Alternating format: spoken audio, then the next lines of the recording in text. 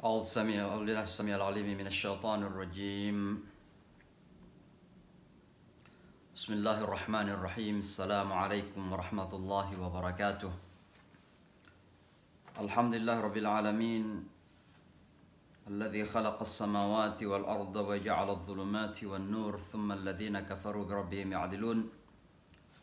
فأشهد أن لا إله إلا الله وحده لا شريك له وأشهد أن محمدًا عبده ورسوله لا نبي بعده صلوات الله وسلامه عليه وعلى آله وصحابته أجمعين.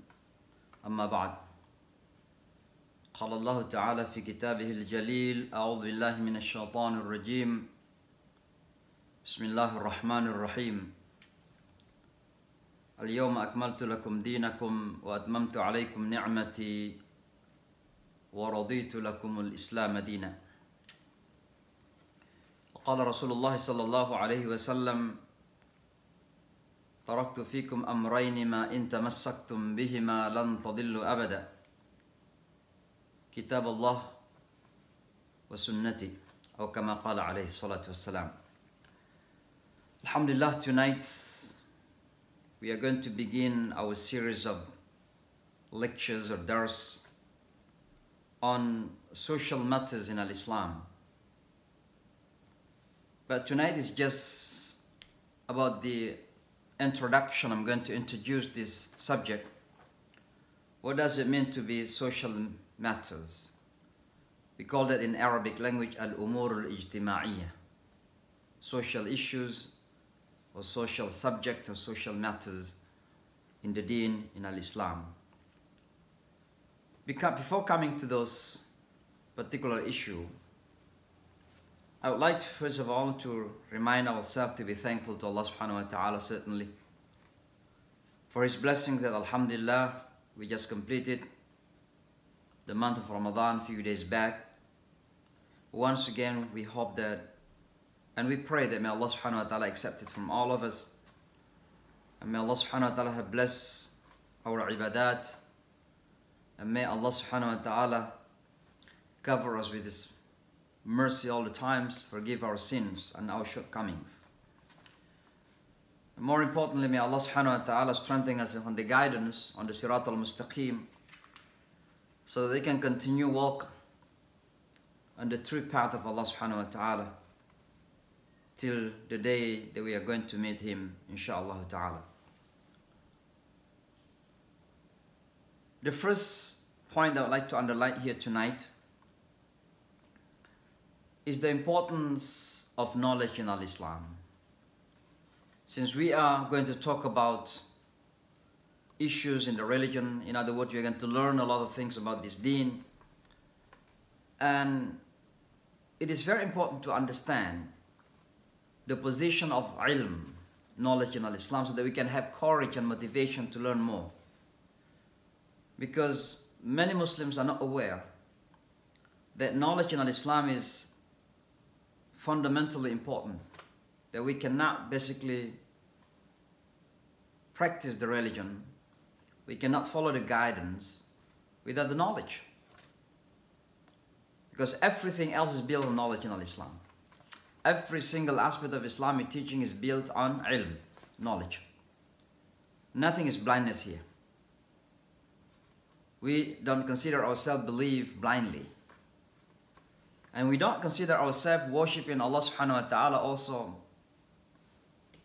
just blindly, or following people around, or we follow the society where we live in. We are worshipping Allah subhanahu wa ta'ala because we have the knowledge about it. And therefore, if you go back to the Quran and the teachings of the Prophet Muhammad sallallahu alaihi wasallam, you will find quite a lot of references talking about the importance of knowledge.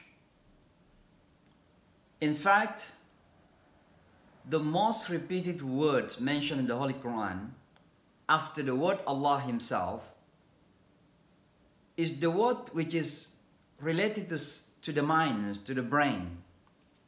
When Allah says, أَفَلَا تَعْقِلُونَ أَفَلَا تَتَدَبَّرُونَ أَفَلَا تَتَفَكَّرُونَ, all this is concerning our brain, knowledge, talking about thinking. these are the largest or the most repeated words mentioned in the Quran after the words of Allah subhanahu wa ta'ala.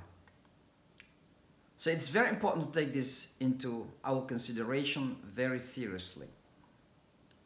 We remember that when Allah subhanahu wa ta'ala revealed down the Holy Quran to his Prophet Muhammad sallallahu alaihi wasallam, Allah subhanahu wa ta'ala began that by a commandment, a special order. Iqra bismi rabbika alladhi khalaq. Read in the name of your Lord, the one who created. In other words, that the Holy Quran came down to the Prophet Muhammad sallallahu alaihi wasallam in order for the people to understand the Creator. Bismi rabbik. Read in the name. And in the name means Allah subhanahu wa ta'ala himself. Read in the name of Allah. Reading what? At the time there was no letters to read. The Quran yet was revealed to Prophet Muhammad sallallahu alaihi wasallam. But Allah subhanahu wa ta'ala commanded the Prophet Muhammad sallallahu alaihi wasallam to read. Iqra. Iqra bismi rabbika alladhi khalaq. Read in the name of your Lord, the one who created. In other words, that nothing that we can achieve in this deen without knowledge. Rasulullah sallallahu alaihi wasallam then explained that when he says, "Man arada ad-dunya fa alayhi bil ilm, wa man arada al-akhirah fa alayhi bil ilm, wa man aradahuma fa alayhi bil ilm." A person who does want this dunya, if you want this dunya, then you have to gain knowledge. You have to have knowledge about it. You want to succeed in your business, you have to have knowledge of business. You want to succeed in your engineering, you have to have a good knowledge about engineering. You want to succeed in pharmaceutical field, that you have to have knowledge of pharmacy, and so on and so forth. Man arada dunya fa alayhi bil ilm. Whoever wants this dunya, that you have to have knowledge. وَمَنْ أَرَادَ الْآخِرَةِ. And whoever wants an akhirah, the day of judgment, happiness in the life after death, فَعَلَيْهِ بِالْعِلْمِ. Then should he or she require knowledge. وَمَنْ أَرَادَهُمَا. And whoever wants both, you want happiness here in this dunya and in the next, فَعَلَيْهِ بِالْعِلْمِ. That you have to have knowledge. So all are connected to knowledge. Even when we come back to our iman, Allah subhanahu wa ta'ala says, "Iqra fa'lam annahu la ilaha illa huwa wastaghfir li dhanbik." You talk about la ilaha illa Allah. La ilaha illa Allah, la ilaha illa huwa. There is no God worthy of worship but Allah. Allah begins by saying, fa'lam, that you have to have knowledge. Know that there is no God worthy of worship. In other words, to come to that conclusion that there is no God worthy of worship requires knowledge.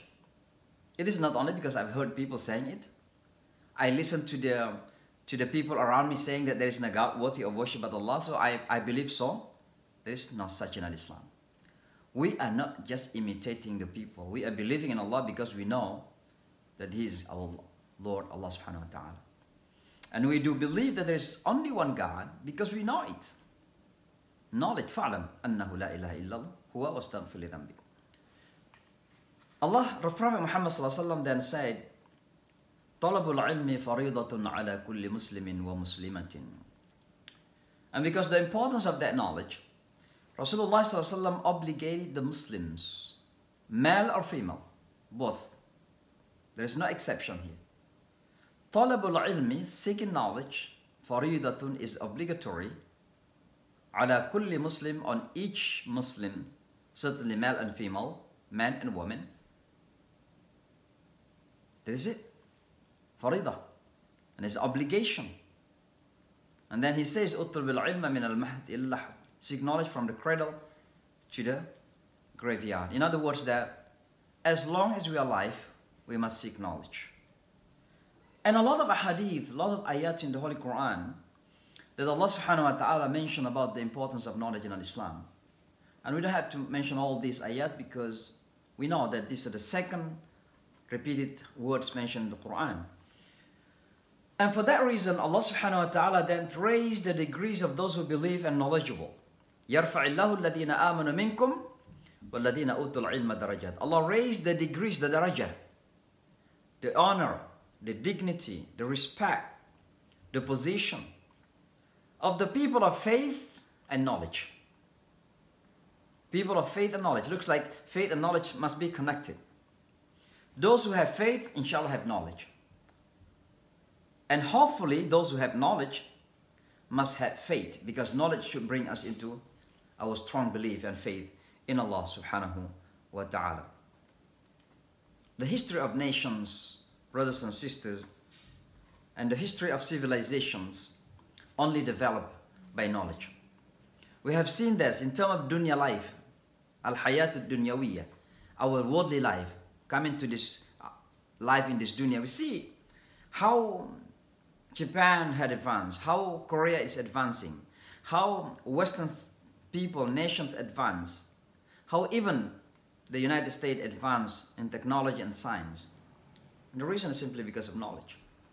So we cannot keep aside the knowledge in order for us to be respected and honored and dignified. يَرْفَعِ اللَّهُ الَّذِينَ آمَنُوا مِنْكُمْ وَالَّذِينَ أُوتُوا الْعِلْمَ دَرَجَاتٍ. The darajah in the sight of Allah and in the sight of humans requires knowledge. In order for this ummah to be respected, this ummah must be knowledgeable as the past ummah. If you study the history of science,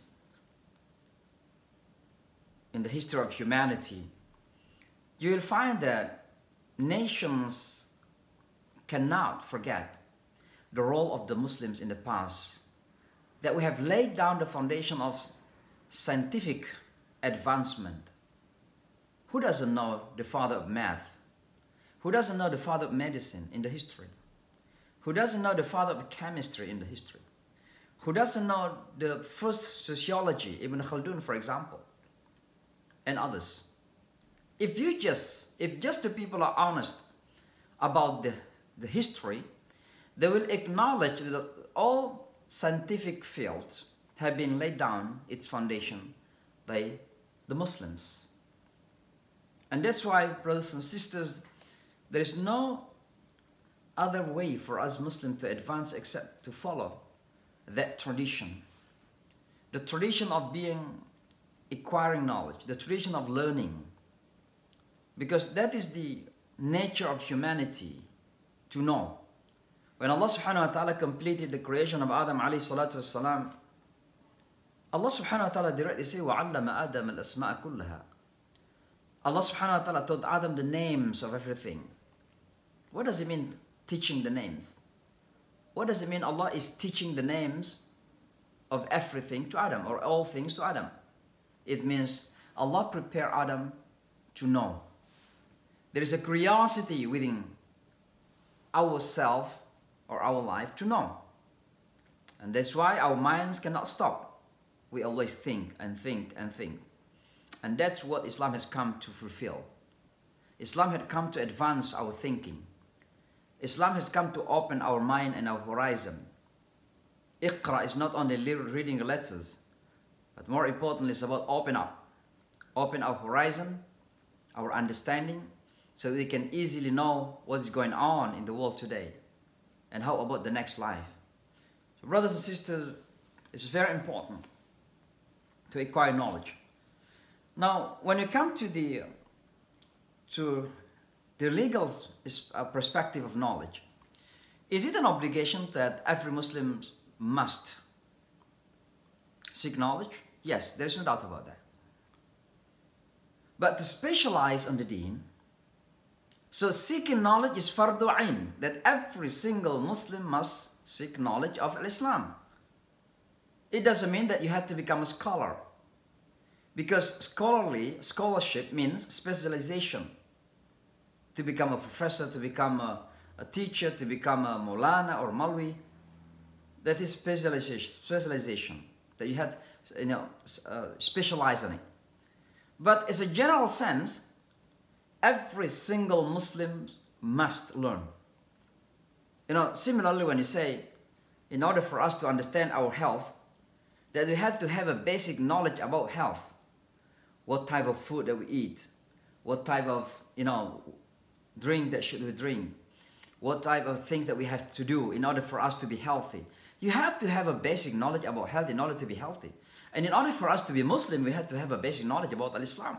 How it is possible that someone to consider themselves a Muslim, but he doesn't know at all about the religion. So seeking knowledge is a fardu ain on every single Muslim.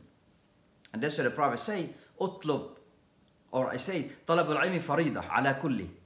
When he say ala kulli, on each, on every, means fardu ain. But to specialize, to become a teacher, to become an imam, to become a sheikh, to become a maulana, it is not an individual obligation. It's not a fardu ain. It is fardu kifaya. And that's why in one community, if you have an imam, you have a sheikh, alhamdulillah, it's sufficient. But it doesn't mean that you just give everything the responsibility to the imam. Because the imam cannot reach to every single community to teach. If the community members are coming to the imam, imam is teaching them. But if the communities are not coming to learn, how is it possible for the imam to go to every single community teaching? So there is an individual obligation for every Muslim to seek knowledge and to learn the deen. But to specialize, to become a specialized, it is fardu kifaya. So it is not necessarily that every Muslim to become Maulana or Malwi, or to become a sheikh or imam. There must be someone, it's enough, it's sufficient. Now, brothers and sisters, when you explore further the Holy Quran, we'll find that the Holy Quran itself had already defined itself that we cannot just interact with the Holy Quran without knowledge. And it says in the beginning of Surah Yusuf, and Allah subhanahu wa ta'ala says, إِنَّا أَنزَلْنَاهُ قُرْآنًا عَرَبِيًّا لَعَلَّكُمْ تَعْقِلُونَ. That we have indeed revealed down the Holy Quran so that you may know, so that you have aql. Allah connected the Quran to the aql. That in order for us to understand the Holy Quran, we cannot just undermine our aql, our brain. That is one of the most important blessings that Allah subhanahu wa ta'ala is giving us, to have the brain to be able to understand. So the way we interconnect with the Holy Quran is not only emotion, that we read it and we have that emotional connection, and sometimes we calculate the rewards. MashaAllah, Alif Lam Mim, 30 rewards. ذَلِكَ الْكِتَابُ لَا رَيْبَ فِيهِ هُدًى لِلْمُتَّقِينَ. We calculated how many rewards so far? الَّذِينَ يُؤْمِنُونَ بِالْغَيْبِ وَيُقِيمُونَ الصَّلَاةَ. How many rewards so far? We are calculating. But the question is, do we understand it? Because the Holy Quran is a guidance. It's just like a map. A map for us to walk, find the direction in our life. Holy Quran is the direction for us. And if we don't understand the direction, how it is possible then to follow the Holy Quran? So the Holy Quran says, إِنَّا أَنزَلْنَاهُ قُرْآنًا عَرَبِيًّا لَعَلَّكُمْ تَعْقِلُونَ. Knowledge is required in order for us to understand the Holy Quran. And sometimes we say that the Holy Quran is difficult to understand because it is not our language. Alhamdulillah, Allah has made easy for us that the Holy Quran has been translated into almost every language of the world, national and local. Sometimes in one country, you have national language, the Holy Quran is available in that national language, but sometimes also even in a local language. Let's say in Pakistan you have Urdu, but they have Balochi maybe, you have maybe Pashto, okay? And some other countries, you have local language of the Holy Quran. But not only that, even sometimes we need to challenge ourselves to understand the Holy Quran in Arabic language. Read the meaning of it and try to understand the meaning. Now we say we are not Arabs. Allah subhanahu wa ta'ala knows better than us. When He decided that the Holy Quran is in Arabic language, Allah knows that the Ummah of Muhammad sallallahu alaihi wasallam one day will be every kind of human beings. And if it says that Quran is only for the Arab to understand, then it is not fair. It's not fair. So Allah must have prepared the Holy Quran to be understood by every single Muslim, Arab and Ajam, Arab and non-Arabs. And in fact, the Holy Quran guarantees that. When Allah says, وَلَقَدْ يَسَّرْنَا الْقُرْآنَ لِلذِّكْرِ فَهَلْ مِن مُدَّكِرٍ. This Quran has been made easy for everyone. The challenge is that anybody want to learn it? It's about political will. It is about a willingness. Do we want or not to understand it? So challenge ourselves to understand the Holy Quran. Challenge ourselves to know the Holy Quran. This knowledge is very essential, my brothers and sisters. When you come to the Aqidah, as I mentioned the ayah before, فَعْلَمْ أَنَّهُ لَا إِلَهَ إِلَّا هُوَ وَاسْتَغْفِرْ لِذَنْبِكَ. The Aqidah is not blindness.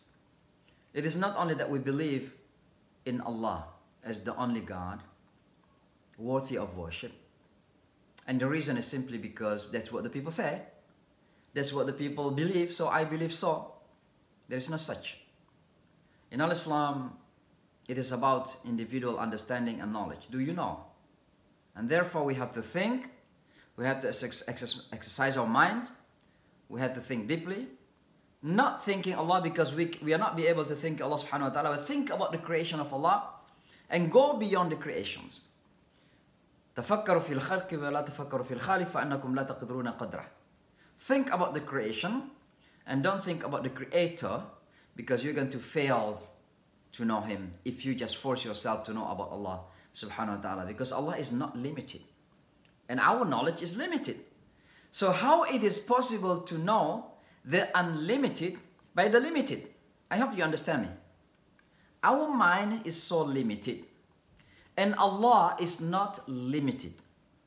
And how it is possible that someone who is unlimited to be known by the unlimited.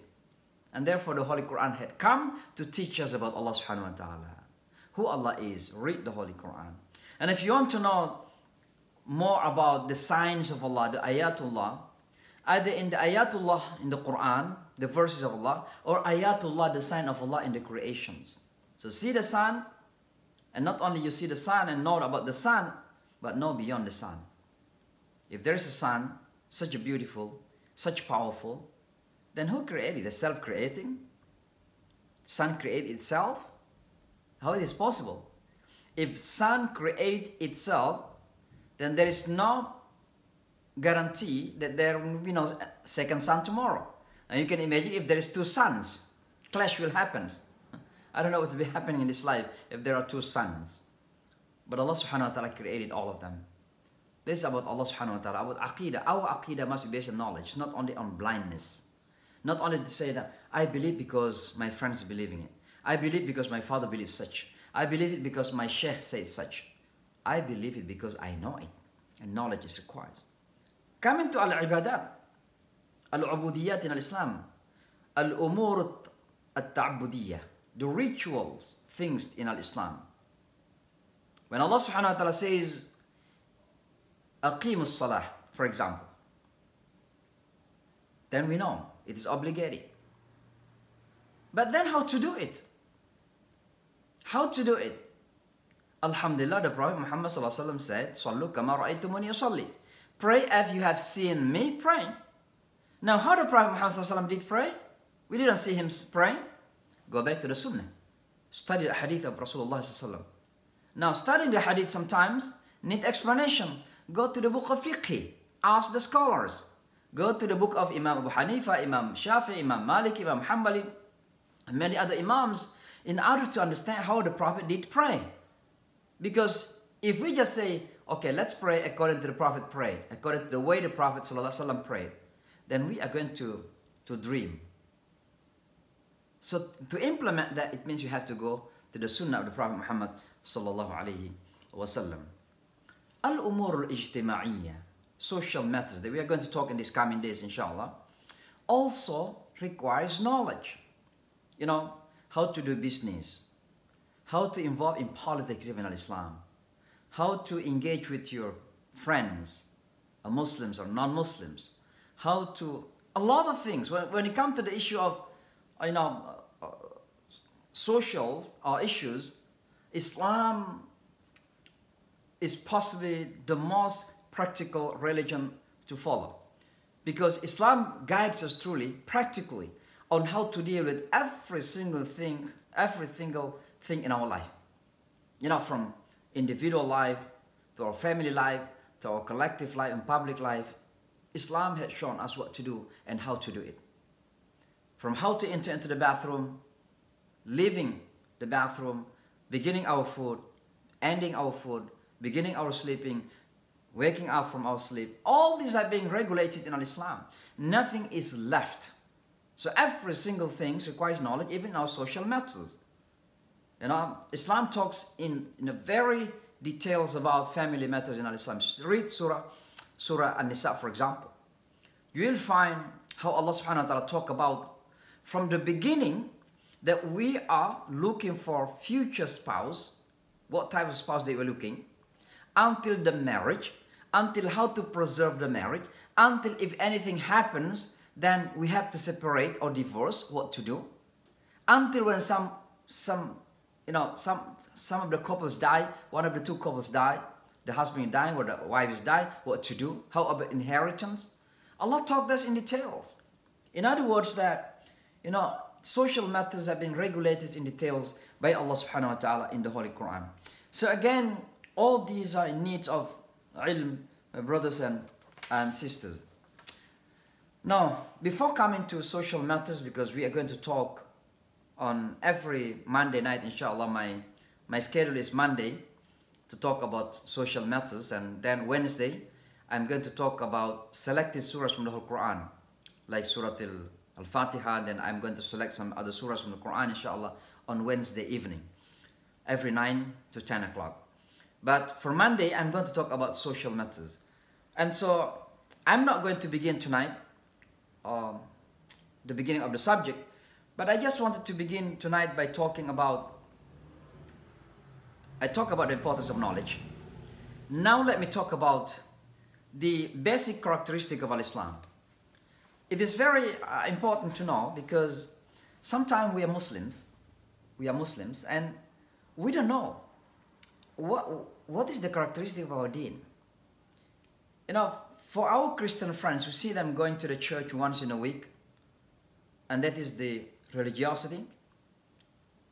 Even though we see that, mashallah, some of our Christian friends are so nice, very kind, but in many ways they consider that social kindness not necessarily related to the deen.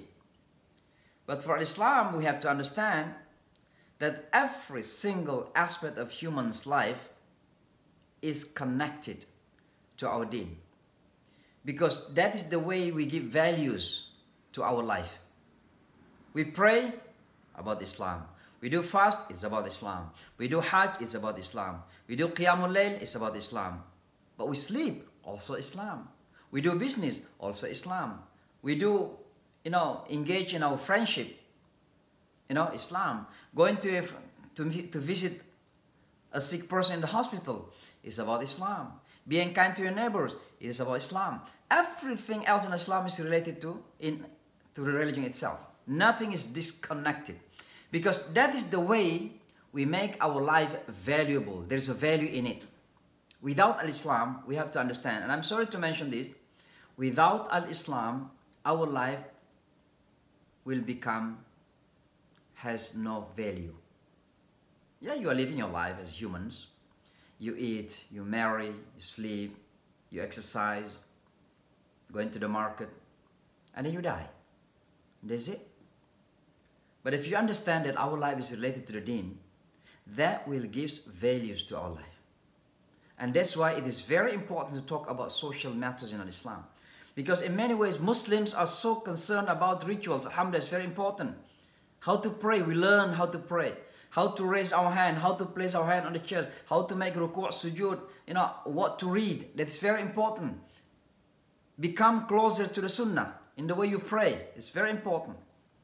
But in many ways, Muslims remember all these rituals and forget about social matters in life. Looks like when they come to the social life, it has nothing to do with Islam. And that's what creates what I call a double standard personality. What does it mean? So religious in the masajid. MashaAllah, so religious in the masjid. So good Muslim, so Islamic in the masjid. But the moment we leave the masjid, we're becoming some others. Some completely different individuals. Looks like it's nothing to do with Islam. Allah is kept in the masajid. Looks like Allah is not the Lord of the market.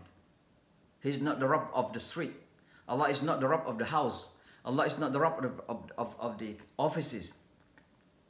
It is wrong.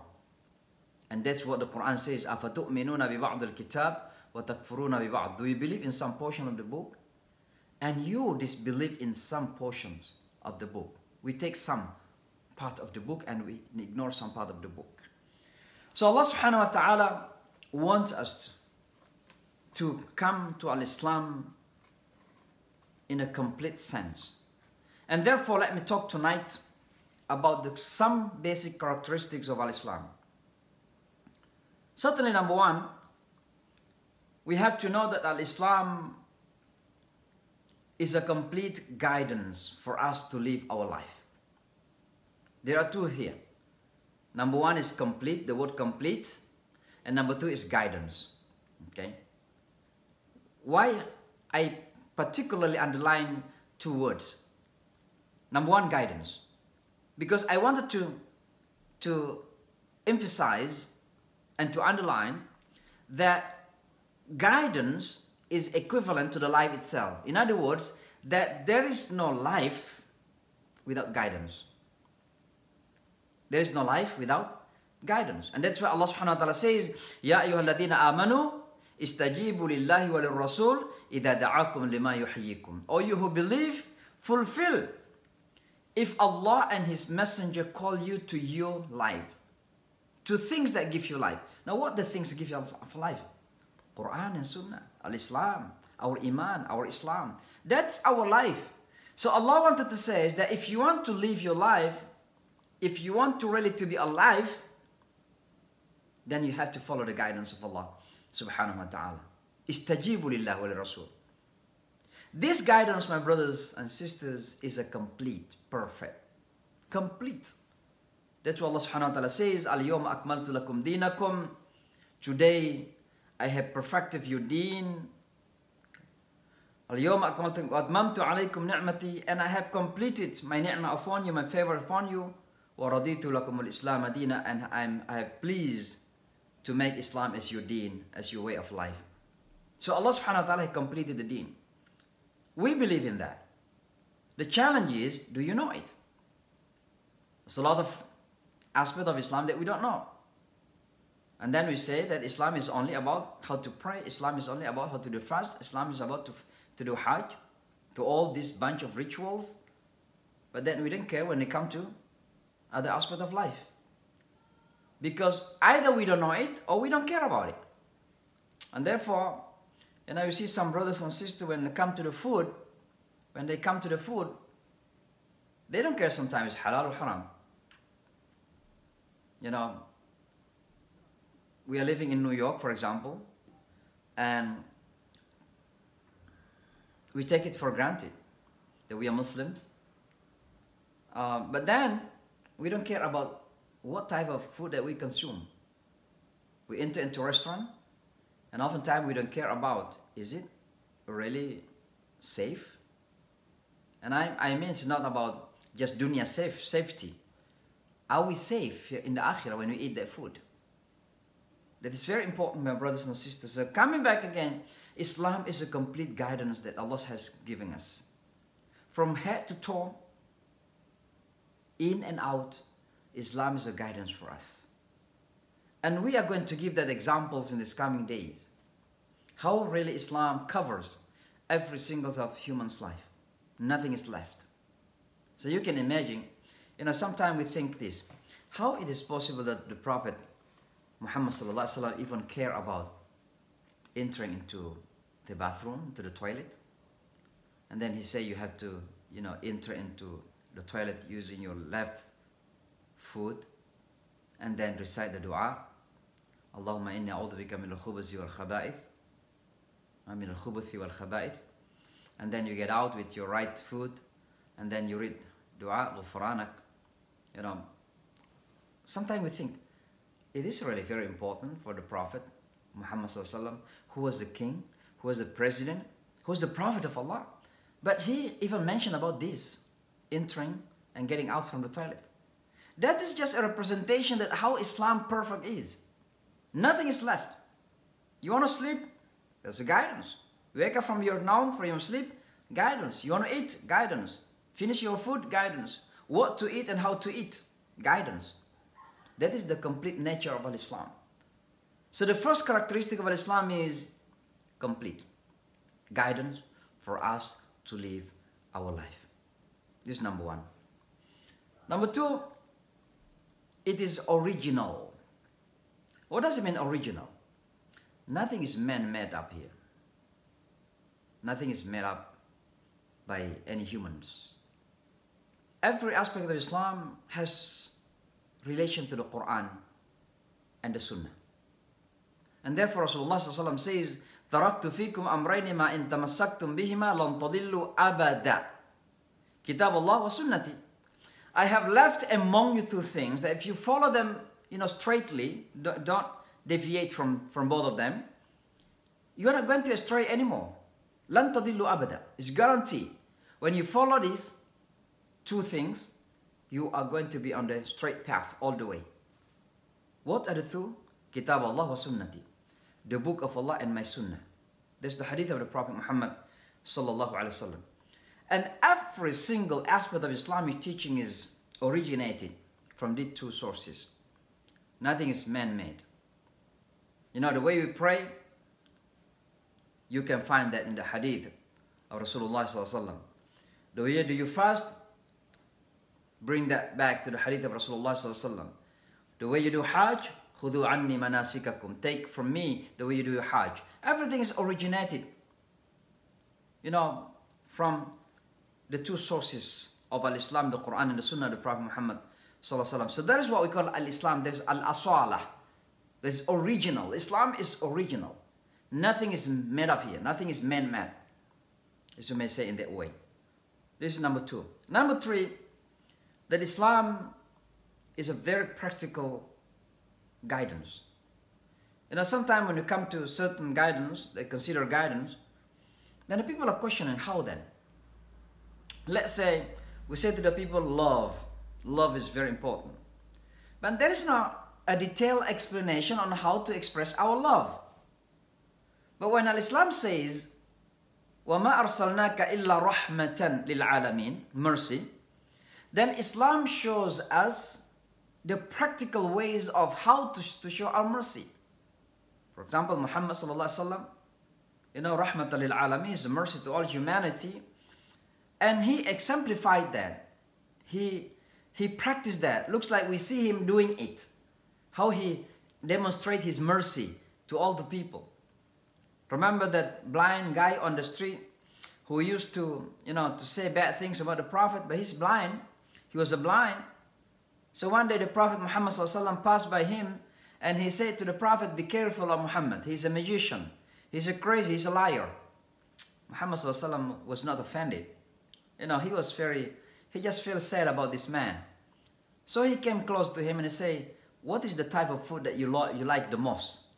What type of food that, according to you, the most delicious? And he mentioned to the Prophet. The Prophet Muhammad ﷺ went back to his house, to his wife, and asked her to cook that type of food. After that, he brought that food to him. Not only that he brought him the food, but he fed him. He fed him because he's a blind guy. And the Prophet Muhammad ﷺ continued to do this until Rasulullah ﷺ passed away, until he died. When he died, Rasulullah ﷺ, Abu Bakr replaced him as the leader of the community. And Abu Bakr wanted to continue what the Prophet used to do. This is called Sunnah. Every single thing that the Prophet did, Abu Bakr wanted to continue it, including feeding that homeless, that blind guy. So one day Abu Bakr came to him, he brought him a food, and he began to feed him. What happened? That man took his hand, and he said to him, to Abu Bakr, who is this? That man said, you are different from the person who used to come before. So Abu Bakr asked him, what happened to the man who used to come before? He said, he was so gentle. He was so nice. He was so soft and so kind.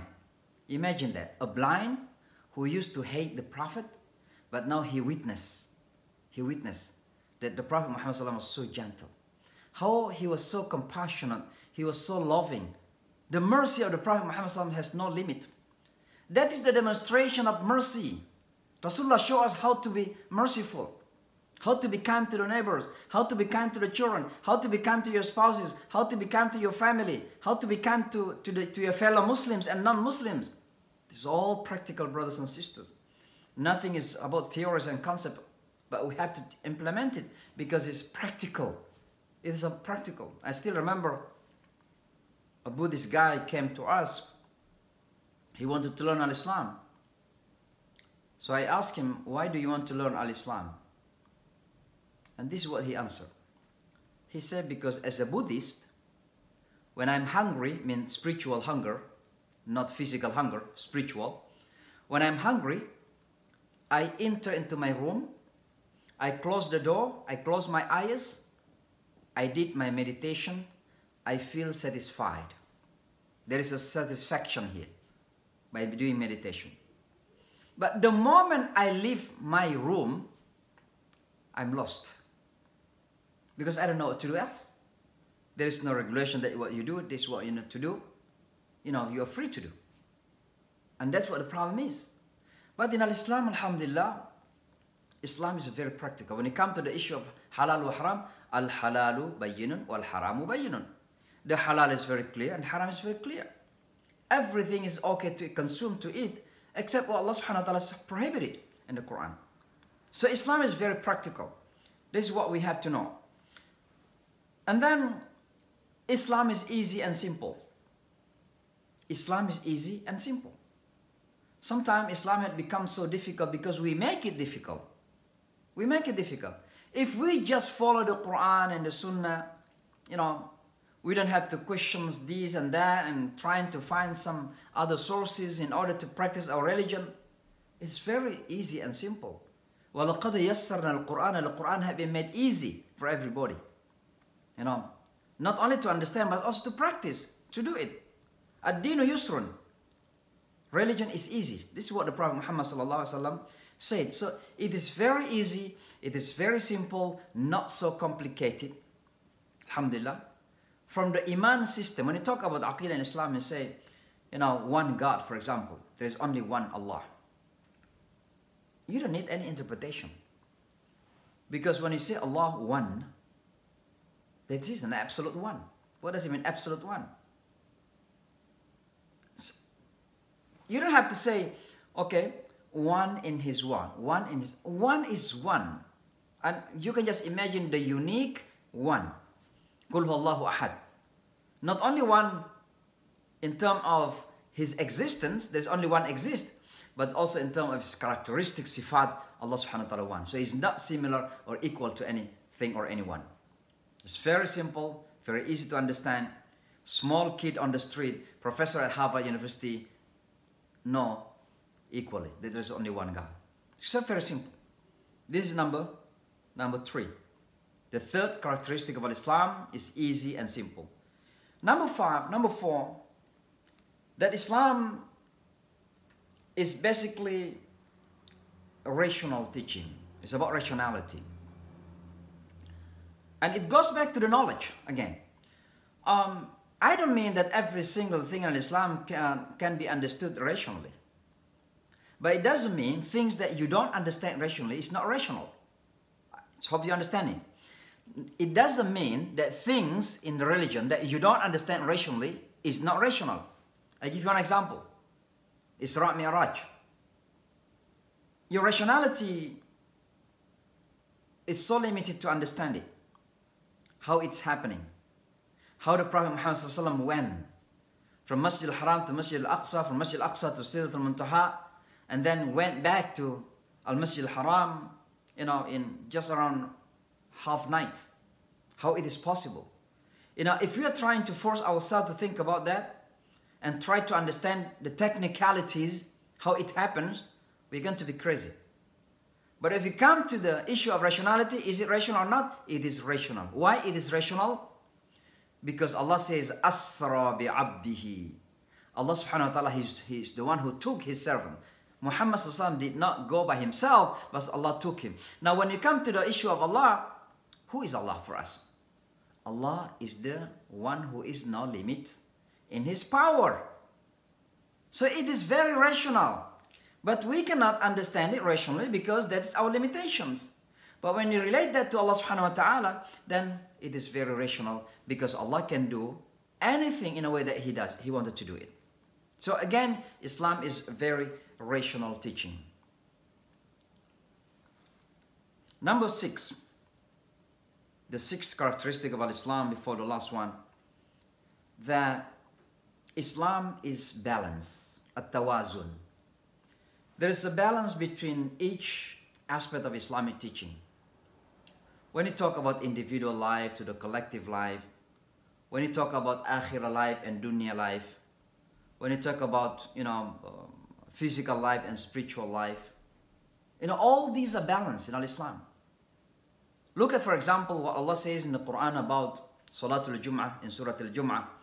Ya ayyuhalladhina amanu, or you believe, idha nudiya lis-salati min yawm al-jum'ah, if Salatul Jum'ah is announced, fas'aw ila dhikrillah, then come to the remembrance of Allah, struggle to come to the remembrance of Allah. Not only come lazily, but struggle.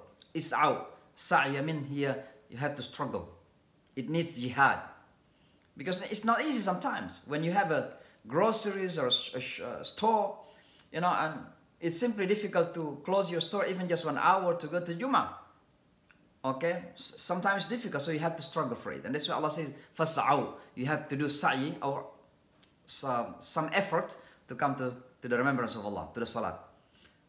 But وَذَرِ الْبَيْعِ, leave all things that make you busy behind. Leave all businesses. Do not busy other than Salatul Jum'ah.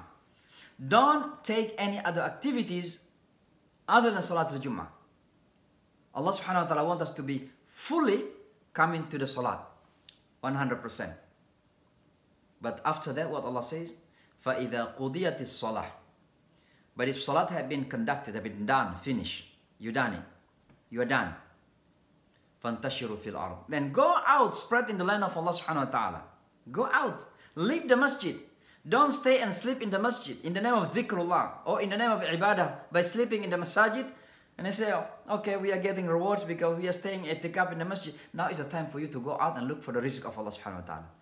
فَانْتَشِرُوا فِي الْأَرْضِ وَابْتَغُوا مِنْ فَضْلِ اللَّهِ, and look for the bounties of Allah, for the rizq of Allah subhanahu wa ta'ala.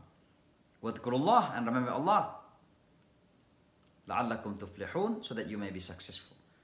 So the balance between akhirah and dunya, between ibadat, rituals, and ibadat in the social sense, Islam is so balanced. It's a balance. And it's very important to take this as it is, that you have to be balanced in life. Because the moment we are not balanced in life, we are going to collapse. One day the Prophet Muhammad ﷺ came to his daughter's house, Fatima, radiallahu anha. And the Prophet Muhammad ﷺ saw her so weak. Looks like very weak. So he asked her, the Prophet asked her, what's happened? Why you are so weak? Looks like you are so weak, or are you sick? And Fatima radiallahu anha said, no, I'm so weak because last night I prayed that long, too long. To the point that she didn't rest that much. She was becoming weak. The Prophet Muhammad ﷺ said to her, La khaira fi hada. There is no goodness in this. In other words, it's not good. The Prophet Muhammad ﷺ prohibited even his daughter to force herself to do ritual ibadat, to do qiyamul layl, salatul tahajjud, more than her capacity. There's a balance here. Wake up doing salatul tahajjud, but also take rest. Still remember, 3 Sahaba came to the wife of Rasulullah ﷺ, asked her about the ibadat of Rasulullah ﷺ. And Aisha radiallahu anha mentioned to them about the seriousness of the Prophet Muhammad in his ibadah. How he is so serious when he worshipped Allah subhanahu wa ta'ala. In his qiyamul layl, in his salat. When the azan is announced, the Prophet looks like he forgot everything but Allah subhanahu wa ta'ala. So she mentioned to them that Prophet is so serious in ibadah. What these 3 Sahaba wanted to do? The first one said, no, I'm not going to sleep at night anymore. I'm going to do all the night, every night, salat tahajjud. The second one says, no, I will do fast every day. And the third one says, I don't have to marry the woman anymore. So they divided the job. One doesn't want to sleep at night. The second one doesn't want to eat anymore during the daytime, to fast all the day. And the third one, he didn't want to marry a woman because he considered woman as an obstacle to become closer to Allah subhanahu wa ta'ala. When the Prophet Muhammad sallallahu alaihi wasallam came home, his wife told him about these three people. And the Prophet was so angry for good. You know, Prophet was a human being, he's angry too, but when he's angry for good.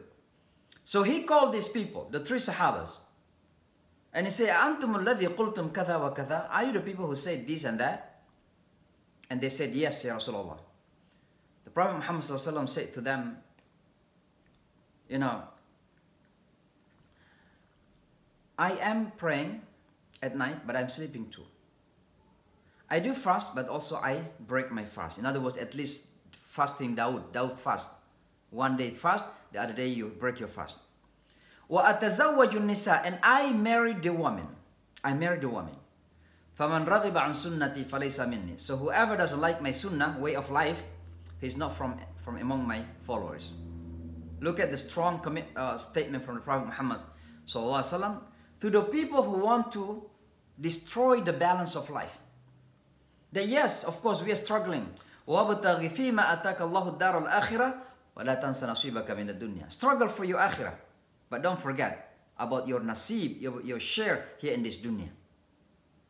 But not also looking for this dunya, forget the akhirah. For us, balance, حسنة في الدنيا وحسنة في الآخرة.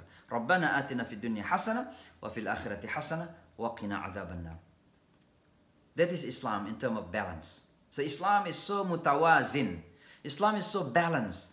Every aspect of Islamic teaching is balanced between individual and collective life.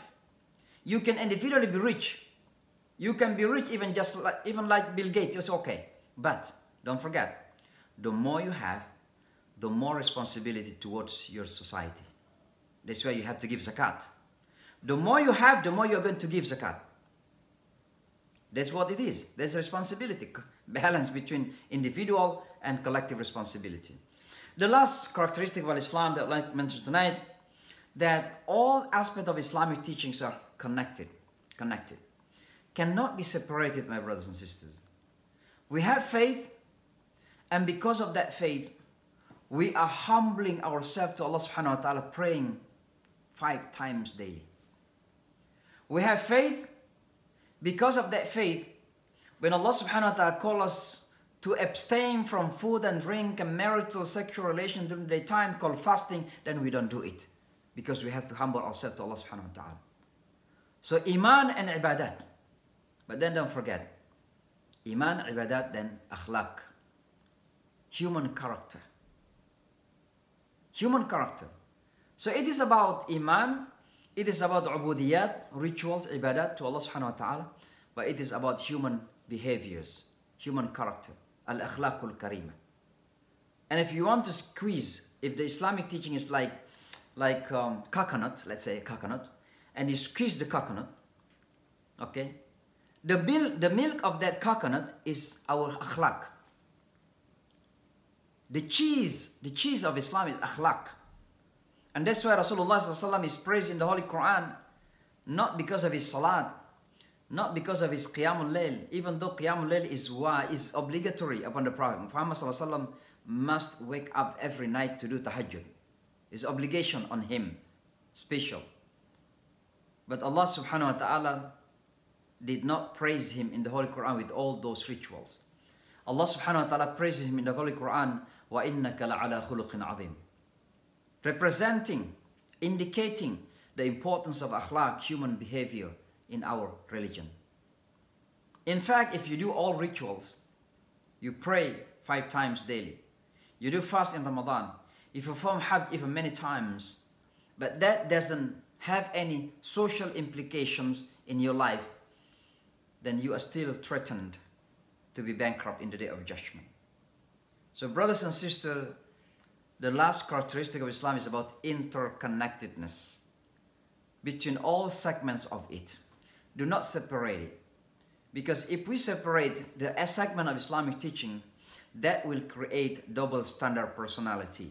Again, double standard personality or split personality. What does it mean? So religious in the month of Ramadan, The moment the month of Ramadan passes, they become different individuals. There is no salat anymore. There is no qiyamul layl anymore. No reading Quran anymore. Nothing anymore. Because they say we finished Ramadan. Allah is the Lord of Ramadan, and He is also the Lord of other months. When you go to Hajj, we are crying in front of Makkah, Al-Kaaba al-Musharrafa.